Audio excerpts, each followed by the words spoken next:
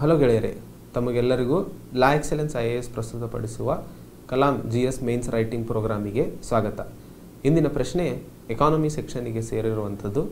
ಇದರಲ್ಲಿ ನೀವು ಸಿಲೆಬಸ್ ನೋಡಿದಾಗ ಇದು ಗ್ರೋತ್ ಆ್ಯಂಡ್ ಡೆವಲಪ್ಮೆಂಟ್ ಸಬ್ಸೆಕ್ಷನಲ್ಲಿ ನಾವು ವಿಂಗಡಿಸಬಹುದು. ಸೊ ಇಂದಿನ ಪ್ರಶ್ನೆ Mahatma Gandhi national rural employment guarantee scheme ಅಂತ ನಾವೇನು ನೋಡಿದ್ವಿ ಅಥವಾ ತಿಳ್ಕೊಂಡಿದ್ದೀವಿ ಅದರ ಮೇಲೆ ರಿಲೇಟೆಡ್ ಆಗಿದೆ. ಹೇಗೆ MG ನರೇಗಾ ಸ್ಕೀಮ್ ಆರ್ಥಿಕ ಹಿನ್ನಡೆತೆಗೆ ಕಾರಣವಾಗಿದೆ ಅಥವಾ ಆರ್ಥಿಕ ಹಿನ್ನಡೆತೆ ನಾವು ಕಾಣುತ್ತಿರುವ ದೇಶದಲ್ಲಿ ಅದಕ್ಕೆ ಹೇಗೆ MG ನರೇಗಾ ಸ್ಕೀಮ್ ಒಂದು ಪಾಸಿಟಿವ್ ಇಂಪ್ಯಾಕ್ಟನ್ನು ಅಥವಾ ಒಂದು ಸರಿಯಾದ ದಾರಿಯಲ್ಲಿ ಇಂಪ್ಲಿಮೆಂಟ್ ಮಾಡಿದರೆ ರೂರಲ್ ಡಿಸ್ಟ್ರೆಸ್ ಅಥವಾ ರೂರಲ್ ಡಿಮಾಂಡಲ್ಲಿ ಏನು ನಾವು ಕಡಿತ ಕಾಣ್ತಾ ಇದ್ದೀವಿ ಅದನ್ನು ಇಂಪ್ರೂವ್ ಮಾಡಿ ಆರ್ಥಿಕ ಹಿನ್ನಡೆತೆಯನ್ನು ನಾವು ಹೇಗೆ ಸೊಲ್ಯೂಷನ್ ಕಂಡು ಹಿಡಿಬೋದು ಅನ್ನೋದ್ರ ಬಗ್ಗೆ ಇವತ್ತು ಡಿಸ್ಕಸ್ ಮಾಡೋಣ. ಸೊ ಇವತ್ತಿನ ಪ್ರಶ್ನೆ, A change in the mindset is the key in not just tiding over problems of funding and wage delays, but also in using them as an opportunity to address the economic slowdown analyzed in the context of NREGA scheme. So ಈ ಪ್ರಶ್ನೆ ನಾವು ಮಾತಾಡ್ತಾ ಇರೋದು scheme NREGA ಅನ್ನೋದು ಬರೀ employment ಕೊಡೋದಕ್ಕೋ ಅಥವಾ funding problem ಇದೆ ಅನ್ನೋದು ಅಥವಾ ವೇಜ್ ಡಿಲೇಸ್ ಆಗ್ತಾ ಇದೆ ಅನ್ನೋದ್ರ ಬಗ್ಗೆ ಡಿಸ್ಕಸ್ ಮಾಡೋದಕ್ಕಲ್ಲ. ಇದರಿಂದ ಹೇಗೆ ಆರ್ಥಿಕ ಹಿನ್ನಡೆತೆ ನಾವು ಕಾಣುತ್ತಿರುವ ಈ ದೇಶದಲ್ಲಿ ಹೇಗೆ ನರೇಗಾ ಸ್ಕೀಮ್ನ ಪಾಸಿಟಿವ್ ಇಂಪ್ಯಾಕ್ಟ್ ಕಡೆ ಯೂಸ್ ಮಾಡ್ಬೋದು ಅನ್ನೋದ್ರ ಬಗ್ಗೆ ಡಿಸ್ಕಸ್ ಮಾಡ್ತಿದ್ದೀವಿ. ಸೊ ಇಂದಿನ ಪ್ರಶ್ನೆಗೆ ಬೇಕಾಗಿರೋದು ಬೇಸಿಕ್ ಅಂಡರ್ಸ್ಟ್ಯಾಂಡಿಂಗ್, ಅಂದರೆ ಒಂದು ಬೇಸಿಕ್ ಬ್ಯಾಕ್ಗ್ರೌಂಡ್ ಬೇಕಾಗಿರೋದು ನರೇಗಾ ಸ್ಕೀಮ್ ಬಗ್ಗೆ. ಸೊ ನರೇಗಾ ಸ್ಕೀಮ್ ನಿಮಗೆಲ್ಲ ಗೊತ್ತಿರೋ ಹಾಗೆ ಇದರಲ್ಲಿ ಪ್ರತಿಯೊಂದು ಹೌಸ್ ಹೋಲ್ಡ್ ಅಥವಾ ಗ್ರಾಮೀಣ ಮನೆಗೆ ಕನಿಷ್ಠ 100 ದಿನಗಳ ಉದ್ಯೋಗಾವಕಾಶ ಮಾಡಿಕೊಡಬೇಕಾಗಿರುವಂಥದ್ದು ಸರ್ಕಾರದ ಒಂದು ರೈಟ್ ಅಥವಾ ಸರ್ಕಾರದ ಒಂದು ಇಂಪ್ಲಿಮೆಂಟ್ ಮಾಡಬೇಕಾಗಿರುವಂಥ ಕಂಪಲ್ಸರಿ ಆ್ಯಕ್ಟ್.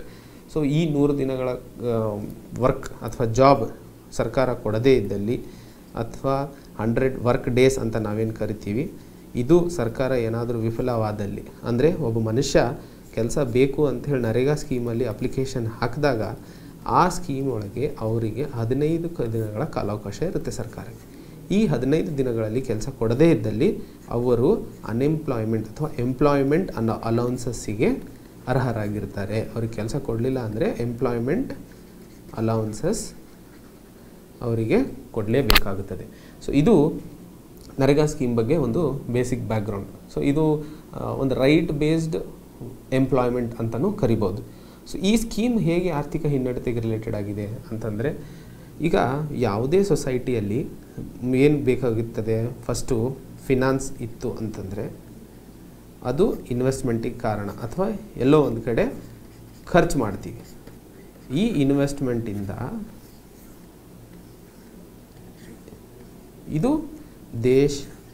ಇದು ಸಮ್ ರೆವಿನ್ಯೂ ಜನ್ರೇಟ್ ಮಾಡುತ್ತೆ. ಈ ರೆವಿನ್ಯೂ ಅಲ್ಟಿಮೇಟ್ಲಿ GDPಗೆ ಇಂಪ್ಲಿಮೆಂಟ್ ಆಗುತ್ತೆ. ಈ GDP ಇನ್ಕ್ರೀಸ್ ಆದರೆ ಜನರಲಿ ಫೈನಾನ್ಸ್ ಇನ್ಕ್ರೀಸ್ ಆಗುತ್ತೆ. ಸೊ ಈ ಸೈಕಲ್ ನೀವು ನೋಡಿದಾಗ ಫಿನಾನ್ಸ್ ಬರಬೇಕು ಅಂದರೆ ಅದು ಫ್ರೀಯಾಗಂತೂ ಬರೋದಿಲ್ಲ. ಐದರ್ ಅದು ಕೆಲಸದಿಂದ ಬರಬೇಕು, ಇಲ್ಲ ಎಲ್ಲಾದರೂ ಬಿಸ್ನೆಸ್ ಮಾಡ್ತಾ ಇರಬೇಕು, ಅಥವಾ ಯೂಶಲಿ ಈ ಜಾಬ್ ಬಿಸ್ನೆಸ್ 2 ರೀಸನ್ಗಳಿಂದ ಅವರಿಗೆ ಫೈನಾನ್ಸ್ ಬರುತ್ತೆ. ಕೈಗೆ ದುಡ್ಡು ಬಂದ ಮೇಲೆ ಅವನೆಲ್ಲೋ ಒಂದು ಕಡೆ ಇನ್ವೆಸ್ಟ್ ಮಾಡ್ತಾನೆ, ಕಾರ್ ತಗೊತಾನೆ ಅಥವಾ ಮನೆಗೆ ಸಾಮಾನು ತಗೊತಾನೆ, ಇಲ್ಲ ಸೈಟ್ ತಗೊತಾರೆ, ಮನೆ ಕಟ್ತಾರೆ. ಆ ಇನ್ವೆಸ್ಟ್ಮೆಂಟ್ ಆಗೋದ್ರಿಂದ ಅದರಿಂದಾಗಿ ಅವನಿಗೆ ಒಂದಿಷ್ಟು ರೆವಿನ್ಯೂ ಬರುತ್ತೆ. ಅಥವಾ ಈ ಇನ್ವೆಸ್ಟ್ಮೆಂಟ್ ಯೂಶಲಿ GDPಗೆ ಇಂಪ್ಲಿಮೆಂಟ್ ಆಗೇ ಆಗುತ್ತೆ. ಈ ಪಾಯಿಂಟ್ ನೀವು ಬರಲಿಲ್ಲ ಅಂದರೆ ನಡೆಯುತ್ತೆ. Investment can contribute to GDP directly. So ಇದೊಂದು ಸೈಕ್ಲಿಕಲ್ ಅಪ್ರೋಚ್ ಆಗಿರೋದ್ರಿಂದ ಜಾಬ್ ಗ್ರೋತ್ ಅಥವಾ ರೂರಲ್ ಡಿಮಾಂಡ್, ಗೀತಾ ಗೋಪಿನಾಥನ್ ಅವರು ರೀಸೆಂಟ್ಲಿ ಒಂದು ಸ್ಟೇಟ್ಮೆಂಟ್ ಕೊಟ್ಟಿದ್ದರು. ಚೀಫ್ ವರ್ಲ್ಡ್ ಎಕನಾಮಿಕ್ ಫೋರಮ್ನಲ್ಲಿ ಕೆಲಸ ಮಾಡುತ್ತಿರುವಂಥ ನಮ್ಮ ಭಾರತೀಯ ಮಹಿಳೆ ಅವರು ಹೇಳಿದ ಹಾಗೆ ರೂರಲ್ ಡಿಮಾಂಡಲ್ಲಿ ಕಡಿತ ಕಂಡಿರುವುದು ಆರ್ಥಿಕ ಹಿನ್ನಡೆತೆಗೆ ಒಂದು ಕಾರಣ ಅಂತ ಹೇಳಿ ಅವ್ರು ಸ್ಟೇಟ್ಮೆಂಟ್ ಕೊಟ್ಟಿದ್ದರು. ಸೊ ಅದನ್ನು ಇಂಪ್ರೊವೈಸ್ ಮಾಡಬೇಕು ಅಂತಂದರೆ ರೂರಲ್ ಡಿಮಾಂಡಲ್ಲಿ ಅಥವಾ ರೂರಲ್ ಅಲ್ಲಿ ಎಂಪ್ಲಾಯ್ಮೆಂಟನ್ನು ಜಾಸ್ತಿ ಮಾಡುವ ಅವಶ್ಯಕತೆ ಇದೆ. ಎಂಪ್ಲಾಯ್ಮೆಂಟ್ ಜಾಸ್ತಿ ಮಾಡಿದಾಗ ಅವರಲ್ಲಿ ಫೈನಾನ್ಸ್ ಅಥವಾ ಅವ್ರ ಕೈಯಲ್ಲಿ ದುಡ್ಡು ಹೆಚ್ಚಿಗೆ ಆಗುತ್ತೆ. ದುಡ್ಡು ಹೆಚ್ಚಿಗೆ ಆದಾಗ ಅವ್ರು ಖರ್ಚು ಮಾಡ್ತಾರೆ. ಅವರಿಗೆ ಆ ಖರ್ಚು ದೇಶದ ಆರ್ಥಿಕತೆಗೆ ಅಥವಾ ಮುಂದೆ ಹೋಗೋದಕ್ಕೆ ಅಥವಾ ಆ ಆರ್ಥಿಕ ಹಿನ್ನಡತೆ ಅಥವಾ ಪಾಯಿಂಟ್ ಏನು ಕಾಣ್ತಾ ಇದೆಯೋ ಅಲ್ಲಿಂದ ಮೇಲೆ ಹೋಗೋಕ್ಕೆ ಸಾಧ್ಯವಾಗುತ್ತದೆ. ಸೊ ಇದು ಒಂದು ಬೇಸಿಕ್ ಅಂಡರ್ಸ್ಟ್ಯಾಂಡಿಂಗ್ ಈ ಪ್ರಶ್ನೆದು, ಹೇಗೆ ನರೇಗಾ ಸ್ಕೀಮ್ ಕೂಡ ಇಂಪ್ಲಿಮೆಂಟ್ ಆಗಬಹುದು ಅಥವಾ ಹೇಗೆ ಆರ್ಥಿಕ ಹಿನ್ನಡತೆ ಸೊಲ್ಯೂಷನ್ ಸಿಗಬಹುದು ಅಂತ. ಸೊ ಇಲ್ಲಿನ ಉತ್ತರಕ್ಕೆ ನಾವು ಬಂದಾಗ, ಒಂದು ರೀಸೆಂಟಾಗಿ ನಾವು ಒಂದು ರಿಪೋರ್ಟ್ ನೋಡಿದ್ವಿ. ಅದರಲ್ಲಿ ನಮ್ಮ ಭಾರತದ ಗ್ರೋತ್ ಫ್ಯಾಕ್ಟರ್ ಅಥವಾ ಬೆಳವಣಿಗೆ ಫ್ಯಾಕ್ಟರ್ 4.5%ಕ್ಕೆ ನಿಲ್ಲಿಸಲಾಗಿದೆ. ಇದ್ರ ಜೊತೆಯಲ್ಲಿ ಇನ್ಫ್ಲೇಷನ್ ಅತಿ ಹೆಚ್ಚಾಗಿದೆ ಹಾಗೂ ನಾವು ಸ್ಟ್ಯಾಗ್ಫ್ಲೇಷನ್ ಕಡೆಗೆ ಹೋಗ್ತಾ ಇದ್ದೀವಿ ಅಂತ ಮಾತಾಡ್ತೀವಿ. ಫಸ್ಟ್ ಇಲ್ಲಿ ಬೇಕಾಗಿರೋ 2 ಟರ್ಮ್ಸ್ ಏನು. ಇನ್ಫ್ಲೇಷನ್ ಅಂದರೆ ಏನು? ಇದು ಜನರಲ್ ರೈಸ್ ಇನ್ ಪ್ರೈಸಸ್ ಅಥವಾ ಜನರಲ್ ಇನ್ಕ್ರೀಸ್ ಇನ್ ಪ್ರೈಸ್ ಅಥವಾ ಸಾಮಾನ್ಯವಾಗಿ ಪ್ರೈಸ್ ಅಥವಾ ಸಾಮಾನ್ಯವಾಗಿ ಬೆಲೆ ಹೆಚ್ಚಾಗುವ ಸಾಧ್ಯತೆಗಳಿಗೆ ಇನ್ಫ್ಲೇಷನ್ ಅಂತ ಕರಿತೀವಿ, ಇನ್ಕ್ರೀಸ್ ಇನ್ ಪ್ರೈಸ್. ಹಾಗಾದರೆ ಸ್ಟ್ಯಾಗ್ಫ್ಲೇಷನ್ ಏನು? ಸ್ಟ್ಯಾಗ್ಫ್ಲೇಷನ್ ಅಂತಂದರೆ ಪ್ರೈಸು ಜಾಸ್ತಿ ಆಗ್ತಾ ಇದೆ, ಅದೇನು ಇನ್ಫ್ಲೇಷನ್. ಇದ್ರ ಜೊತೆಯಲ್ಲಿ ಅನ್ಎಂಪ್ಲಾಯ್ಮೆಂಟ್ ಕೂಡ ಇದೆ.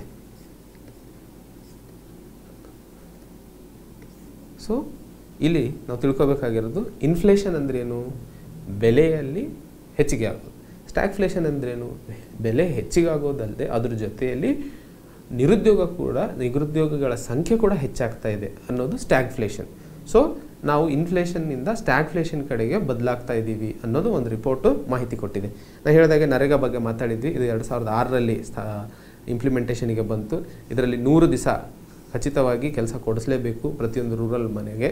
ಹಾಗೆ ಇದು ಜನರ ಕೈಯಲ್ಲಿ ಖರ್ಚು ಮಾಡುವ ಕ್ಷಮತೆಯನ್ನು ಹೆಚ್ಚಿಗೆ ಮಾಡಲು ಇದೊಂದು ಸ್ಕೀಮ್ ಆಗಿದೆ. ಇದರಲ್ಲಿ ರೂರಲ್ ಡಿಮಾಂಡನ್ನು ಇನ್ಕ್ರೀಸ್ ಮಾಡಬೇಕು. ನಾನು ಹೇಳಿದ್ನಲ್ಲ, ರೂರಲ್ ಡಿಮಾಂಡ್ ಗ್ರಾಮೀಣ ಭಾಗಗಳಲ್ಲಿ ಡಿಮಾಂಡ್ ಹೆಚ್ಚಿಗೆ ಆದಂಗೆ ಇನ್ವೆಸ್ಟ್ಮೆಂಟ್ ಜಾಸ್ತಿ ಆಗುತ್ತೆ. ಯಾಕಂದರೆ ಭಾರತ ದೇಶದಲ್ಲಿ 60%ಕ್ಕಿಂತ ಹೆಚ್ಚು ಜನ ಗ್ರಾಮೀಣ ಪ್ರದೇಶದಲ್ಲಿ ಬದುಕುತ್ತಿರೋದ್ರಿಂದ ಅಥವಾ ಅತಿ ಹೆಚ್ಚು ಗ್ರಾಮೀಣ ಪ್ರದೇಶಗಳು ನಮ್ಮಲ್ಲಿರೋದ್ರಿಂದ ಅದು ಭಾರತದ ಆರ್ಥಿಕತೆಗೆ ಭಾಳ ಉಪಯೋಗಕಾರಿ ಅಥವಾ ಇಂಪ್ಲಿಮೆಂಟೇಷನಿಗೆ ಹೆಲ್ಪ್ ಆಗುತ್ತೆ ಅಂತ ಹೇಳ್ಬೋದು.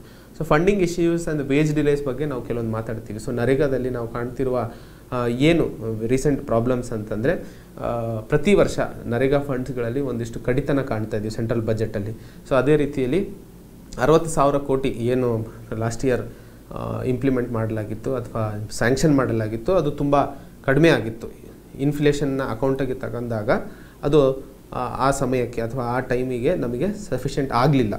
ಯಾಕಂದರೆ ಲಾಸ್ಟ್ ಇಯರ್ ಬಜೆಟ್ ಪಾಸ್ ಮಾಡಬೇಕಾದ್ರೆ ಅಥವಾ ಈ ಫೆಬ್ರವರಿ 1ಕ್ಕೆ ಬಜೆಟ್ ಪಾಸ್ ಮಾಡಬೇಕಾದ್ರೆ 2 ದಿವಸಕ್ಕಿಂತ ಮುಂಚೆ ಬಂದಿರೋ ಆರ್ಟಿಕಲಲ್ಲಿ ಸರಿಸುಮಾರು ಭಾರತ ಸರ್ಕಾರದ ಫಂಡಲ್ಲಿ ಓನ್ಲಿ 2,500 ಕೋಟಿ ಉಳ್ಕೊಂಡಿದೆ. ಅದು ಸರಿಸುಮಾರು 2 ತಿಂಗಳು ನಡೆಸಬೇಕಾಗುತ್ತದೆ. ಇದಕ್ಕೆ ಎಷ್ಟೋ ನೆಗೆಟಿವ್ ಶೀಟ್ ಬ್ಯಾಲೆನ್ಸಸ್ ಅಥವಾ ನೆಗೆಟಿವ್ ಬ್ಯಾಲೆನ್ಸ್ ಶೀಟ್ ಆಗುವ ಸಾಧ್ಯತೆಗಳಿದ್ದಾವೆ ಎಷ್ಟೋ ರಾಜ್ಯಗಳಲ್ಲಿ, ಬಿಹಾರ್, ಜಾರ್ಖಂಡ್, ಮಧ್ಯಪ್ರದೇಶಗಳಲ್ಲಿ ಅಂತ ಹೇಳಿ ಒಂದು ವರದಿ ಮಾಡಿತ್ತು. ಅದೇ ರೀತಿಯಲ್ಲಿ ಆವ್ರೇಜ್ ವೇಜ್ ಅಥವಾ ಪ್ರತಿ ಒಬ್ಬ ವ್ಯಕ್ತಿಗೆ ಈ 100 ದಿನಗಳಲ್ಲಿ ಪ್ರತಿ ದಿವಸಕ್ಕೆ ಸಿಗುವ ವೇಜ್ 178 ರೂಪಾಯಿ ಮಾತ್ರವಾಗಿದೆ. ಹಾಗೆಯೇ ಲೆಸ್ ಫಂಡ್ಸ್ ಅಂದರೆ ಕಮ್ಮಿ ಫಂಡ್ಸ್ ಅಲೋಕೇಟ್ ಆಗಿದೆ UP, Bihar, ಜಾರ್ಖಂಡಲ್ಲಿ which has more number of rural poor. ಇಲ್ಲೆಲ್ಲ ಅತಿ ಹೆಚ್ಚು ಗ್ರಾಮೀಣ ಪ್ರದೇಶದವರಾಗಿದ್ದರೂ ಸಹ ಈ ರಾಜ್ಯಗಳಿಗೆ ಕಡಿಮೆ ಅಲೋಕೇಶನ್ ಅಥವಾ ಕಡಿಮೆ ಹಣವನ್ನು ಫಂಡ್ ಮಾಡಲಾಗಿದೆ ಅನ್ನೋದು ಒಂದು concern point. Payment usually delay ಆಗುತ್ತೆ. Corruption and ಸೈಫನಿಂಗ್ of funds. Ghost beneficiaries ಅಂದರೆ ಏನು? ಯಾರೂ ಕೆಲಸನೇ ಮಾಡಿರಲ್ಲ, ಸುಮ್ಮನೆ ಅವ್ರದ್ದು ಆಧಾರ್ ಕಾರ್ಡು ಅಥವಾ ಅವ್ರದ್ದು ವೋಟರ್ ID ತೊಗೊಂಡ್ಬಿಟ್ಟು ಅದನ್ನು ಫೋಟೋ ತೆಗೆದುಬಿಟ್ಟು ಆಯಿತು ಇವ್ರ ಹೆಸರಲ್ಲಿ ಕೆಲಸ ಆಗಿದೆ ಅಂತ ಹೇಳಿ ಬೇರೆಯವರು ಆ ದುಡ್ಡನ್ನು ಉಪಯೋಗಿಸ್ಕೊಳ್ಳೋದು. ಸೊ ಅದನ್ನು ಗೋಸ್ಟ್ ಬೆನಿಫಿಷರೀಸ್ ಅಂತ ಅಂತಾರೆ. ಅಂದರೆ ರಾಮಣ್ಣ ಅನ್ನೋರು ಒಬ್ಬರು ಕೆಲಸ ಮಾಡಿ ಆ್ಯಕ್ಚುಲಿ ಅವ್ರಿಗೆ ದುಡ್ಡು ಕೊಡಬೇಕಾಗುತ್ತೆ, ಬಟ್ ರಾಮಣ್ಣ ಅನ್ನೋರು ಫೇಕ್ ಹೆಸರು ಹಾಕಿಬಿಟ್ಟು ಆ ದುಡ್ಡನ್ನು ಬೇರೆಯವರು ಉಪಯೋಗಿಸ್ಕೊಳ್ಳೋದೆ ಗೋಸ್ಟ್ ಬೆನಿಫಿಷರೀಸ್. ಸೊ ಇದು ನಾವು ಯೂಶಲಿ ಹಳ್ಳಿಗಳಲ್ಲಿ ಅಥವಾ ರೂರಲ್ ಇದು ಪ್ರೋಗ್ರಾಮ್ ಇಂಪ್ಲಿಮೆಂಟೇಷನಲ್ಲಿ ಅತಿ ಹೆಚ್ಚು ಕಾಣ್ತೀವಿ. ಕರಪ್ಷನ್ನು, ಸೈಫನಿಂಗು. ಯಾಕಂದರೆ panchayat ರಾಜಲ್ಲಿ funds constitutional status 73ನೇ amendment ಅಡಿಯಲ್ಲಿ ಸಿಕ್ಕಿರುವ ಕಾನ್ಸ್ಟಿಟ್ಯೂಷನಲ್ ಸ್ಟೇಟಸ್ಸಿಂದ ಫಂಡ್ಸ್ ಹೆಚ್ಚಿಗೆ ಆಗಿರೋದರಿಂದ ಕರಪ್ಷನ್ ಆ್ಯಂಡ್ ದುಡ್ಡಿನ ವಹಿವಾಟುಗಳಲ್ಲಿ ಹೆಚ್ಚು ಡಿಸ್ರಪ್ಷನ್ಸ್ನ ಕಾಣ್ತೀವಿ. ಸೊ ಇದು ನರೇಗಾದಲ್ಲಿ ಜನರಲಿ ನಾವು ಕಾಣ್ತಿರುವ ಪ್ರಾಬ್ಲಮ್ಸ್. ಅದ್ರ ಜೊತೆಯಲ್ಲಿ ಇದು ಬರೀ ಫಂಡಿಂಗ್ ಅಥವಾ ಅದು ಸಮಸ್ಯೆಕ್ಕಿಂತ ಇದು ಟೂಲ್ ಟು ಬೂಸ್ಟ್ ಎಕಾನಮಿ ಅಥವಾ ಇದು ಒಂದು ಇಂಪಾರ್ಟೆಂಟ್ ಆಯುಧ ಆಗ್ಬೋದು ಎಕಾನಮಿಯಲ್ಲಿ ಅಥವಾ ಆರ್ಥಿಕ ಪರಿಸ್ಥಿತಿಗಳನ್ನು ಇಂಪ್ರೂವ್ ಮಾಡೋದರಲ್ಲಿ ಅಂತ ಹೇಳ್ಬೋದು.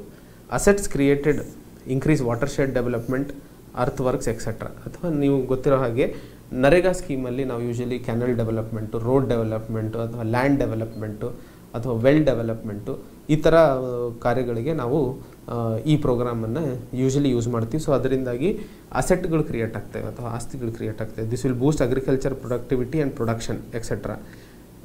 ನಾವು ಇದನ್ನೆಲ್ಲ ನೋಡ್ತೀವಿ. It should be integrated with skill development scheme like Pradhan Mantri ಕೃಷಿ Vikas Yojana, skill development to increase disposable scheme. So NREGA ಸ್ಕೀಮನ್ನು ಬರೀ ಲ್ಯಾಂಡ್ ಅಥವಾ ಅಗ್ರಿಕಲ್ಚರಲ್ಲಿ ಅಷ್ಟೇ ಇಂಪ್ಲಿಮೆಂಟ್ ಮಾಡೋದಲ್ಲದೆ ಇದನ್ನು ಕೃಷಿ ವಿಕಾಸ ಯೋಜನಾ ಅಡಿಯಲ್ಲಿ ಅಥವಾ ಸ್ಕಿಲ್ ಡೆವಲಪ್ಮೆಂಟ್ ಸ್ಕೀಮ್ಸ್ ಜೊತೆ ಇಂಪ್ಲಿಮೆಂಟ್ ಮಾಡಿದಾಗ ಅದರಲ್ಲಿ ನಾವು ಡಿಸ್ಪೋಸಬಲ್ ಇನ್ಕಮ್ ಅಥವಾ ಸ್ಕಿಲ್ ಡೆವಲಪ್ಮೆಂಟ್ ಆಗೋದ್ರಿಂದ ಅವರಿಗೆ ಇನ್ನೂ ಇದೇ ನರೇಗಾ ಸ್ಕೀಮ್ ಮೇಲೆ ಡಿಪೆಂಡ್ ಆಗಿರಬೇಕು ಅಂತ ಅವಶ್ಯಕತೆಯನ್ನು ಕಡಿಮೆ ಮಾಡಿ ಅವ್ರ ಡಿಸ್ಪೋಸಬಲ್ ಇನ್ಕಮ್ನ ಇನ್ಕ್ರೀಸ್ ಮಾಡೋದಕ್ಕೆ ಬೇರೆ ಇಂಡಸ್ಟ್ರೀಸಲ್ಲಿ ಇದು ಮಾಡುವ ಅವಕಾಶ ಸಿಗುತ್ತೆ ಅಂತ ನೋಡ್ಬೋದು. Creation of cattle sheds, Wells etcetera will create another line of income. Direct benefit transfer can bring the under financial inclusion. So DBT scheme ಒಂದು ಹಾಕೊಂಡ್ರೆ ಅಥವಾ ನಿಮಗೆ ಗೊತ್ತಿರೋ ಹಾಗೆ ಯಾವುದೇ ಸ್ಕೀಮಲ್ಲಿ ಕೊಡುವ ವೇಜಸನ್ನು ಡೈರೆಕ್ಟಾಗಿ ಅವ್ರ ಅಕೌಂಟಿಗೆ ಟ್ರಾನ್ಸ್ಫರ್ ಮಾಡಬೇಕು ಅಂತ ಮಾಡಿದ್ದಲ್ಲಿ ಅದು ಫೈನಾನ್ಷಿಯಲ್ ಇನ್ಕ್ಲೂಷನ್ಗೆ ಹೆಲ್ಪ್ ಆಗುತ್ತೆ ಅಂತ ಹೇಳಿ ಇದು ನೋಡ್ಬೋದು. ಸೊ ಲಾಸ್ಟಿಗೆ ಒಂದು ಫ್ಲೋ ಚಾರ್ಟ್ ಕೊಟ್ಟಿದ್ದೀವಿ. ಸೊ ಇದರಲ್ಲಿ ನಾವು ನೋಡ್ಬೋದು ನರೇಗಾ ಸ್ಕೀಮ್ ಹೇಗೆ ಗ್ರೋತಿಗೆ ಹೆಲ್ಪ್ ಮಾಡುತ್ತೆ ಅಂತ ಹೇಳಿ. ಇದು increased rural spending into consumption. ದುಡ್ಡು ಅಂದರೆ ಒಬ್ಬ ವ್ಯಕ್ತಿ ಹೋಗಿ ಕೆಲಸ ಮಾಡ್ತಿದ್ದಾನೆ, ಅದರಿಂದಾಗಿ ಅವನಿಗೆ ದುಡ್ಡು ಬರ್ತಾ ಇದೆ ಅಂದರೆ ಅವನಲ್ಲಿ ಖರ್ಚು ಮಾಡುವ ಕ್ಷಮತೆ ಬೆಳೆಯುತ್ತೆ. ಅದರಿಂದಾಗಿ ಡಿಮಾಂಡ್ ಹೆಚ್ಚಾಗುತ್ತೆ. ಡಿಮಾಂಡ್ ಹೆಚ್ಚಾದರೆ ಇನ್ವೆಸ್ಟ್ಮೆಂಟ್ ಪ್ರೊಡಕ್ಷನ್ ಹೆಚ್ಚಾಗುತ್ತೆ. ಅದರಿಂದಾಗಿ ಗ್ರೋತ್ ಹೆಚ್ಚಾಗುತ್ತೆ. ಆವಾಗ ಗ್ರೋತ್ ಹೆಚ್ಚಿಗಾದಲ್ಲಿ ಫಂಡ್ಸ್ ಜಾಸ್ತಿ ನಾವು ಅಲೋಕೇಟ್ ಮಾಡ್ಬೋದು ನರೇಗಾಗೆ ಅನ್ನೋದು ಒಂದು ಸೈಕಲ್. ಈ ಸೈಕಲ್ ನಮಗೆ ಗೊತ್ತಿದ್ದಲ್ಲಿ ನಾವು ಒಂದು ಬೇಸಿಕ್ ಪಾಯಿಂಟ್ಸ್ ಏನು ಪ್ರಾಬ್ಲಮ್ಸ್ ನೋಡ್ತಾ ಇದ್ದೀವಿ, ಹೇಗೆ ಇದು ಆರ್ಥಿಕ ಇದರಲ್ಲಿ ಇಂಪ್ಲಿಮೆಂಟ್ ಮಾಡ್ಬೋದು ಅನ್ನೋದನ್ನು ಗೊತ್ತಿದ್ರೆ ಸಾಕು. ಸೊ ಲಾಸ್ಟಿಗೆ ಕನ್ಕ್ಲೂಷನಿಗೆ ಬಂದಾಗ ನಾವು ನೋಡ್ಬೋದು ಇದು ಬರೀ ಗ್ರಾಮೀಣ ಇದರಲ್ಲಿ ಅವರ ಖರ್ಚು ಹೆಚ್ಚು ಮಾಡುವ ಅಥವಾ ಅವ್ರ ಕೈಯಲ್ಲಿ ದುಡ್ಡು ಹೆಚ್ಚಿಸುವ ಕ್ಷಮತೆಯಿಂದ ಅಲ್ಲದೆ ಸ್ಟ್ರಕ್ಚರಲ್ ರಿಫಾರ್ಮ್ಸ್, ಲೇಬರ್ ನಾರ್ಮ್ಸಲ್ಲಿ ಒಂದಿಷ್ಟು reforms ತರಬೇಕಾಗಿದೆ. FDI ಲಿಬರಲೈಸೇಷನ್ನು, is of doing business etcetera. ಈ ಎಲ್ಲ ಅಪ್ರೋಚಸ್ನ ಯೂಸ್ ಮಾಡ್ಕೊಂಡಿದ್ದಲ್ಲಿ ಆರ್ಥಿಕ ಹಿನ್ನಡತೆ ಅಥವಾ ಏನು ಕಾಣ್ತಾ ಇದ್ದೀವಿ ಅದಕ್ಕೆ ಇಂಪ್ರೂವ್ಮೆಂಟ್ಸ್ ತರೋದ್ರಲ್ಲಿ ನಾವು ಸಕ್ಸಸ್ ಆಗ್ಬೋದು ಅನ್ನೋದು ಈ ಎಲ್ಲ ಸ್ಟೇಟ್ಮೆಂಟ್ಸ್ ನಾವು ಇದುವರೆಗೂ ಮಾತಾಡಿರೋದರ ಬಗ್ಗೆ ಒಂದು ಬ್ರೀಫ್ ಸಮ್ಮರಿ ಅಂತ ಹೇಳ್ಬೋದು. ಸೊ ಇಂದಿನ ಪ್ರಶ್ನೆ ನಾವು ನೋಡಿದಾಗೆ ನರೇಗಾ ಸ್ಕೀಮು ಹೇಗೆ ಆರ್ಥಿಕ ಹಿನ್ನಡತೆ ಭಾರತ ಕಾಣ್ತಾ ಇದೆ, ಅದನ್ನು ಹೇಗೆ ನಾವು ನರೇಗಾ ಇಂಪ್ಲಿಮೆಂಟೇಷನ್ ಅಥವಾ ನರೇಗಾದಲ್ಲಿ ನಡೀತಿರುವ ಕೆಲಸಗಳು ಹಾಗೂ ನರೇಗಾದಲ್ಲಿ ನಡೀತಿರುವ ಕೆಲವೊಂದು ಲೋಪದೋಷಗಳನ್ನು ಇಂಪ್ರೂವ್ಮೆಂಟ್ ಮಾಡಿದ್ದಲ್ಲಿ ಭಾರತದ ಆರ್ಥಿಕ ಕ್ಷಮತೆನ ಹೇಗೆ ಇಂಪ್ರೂವ್ ಮಾಡ್ಬೋದು ಅನ್ನೋದ್ರ ಬಗ್ಗೆ ಒಂದಿಷ್ಟು ಪಾಯಿಂಟ್ಸ್ ನೋಡಿದ್ವಿ. ಸೊ ಇದು ಇವತ್ತಿನ ಪ್ರಶ್ನೆ. ಸೊ ಮುಂದಿನ ಪ್ರಶ್ನೆಯೊಂದಿಗೆ ಮತ್ತೆ ಭೇಟಿ ಆಗೋಣ. ಅಲ್ಲಿವರೆಗೆ ಜೈ ಹಿಂದ್, ಜೈ ಕರ್ನಾಟಕ.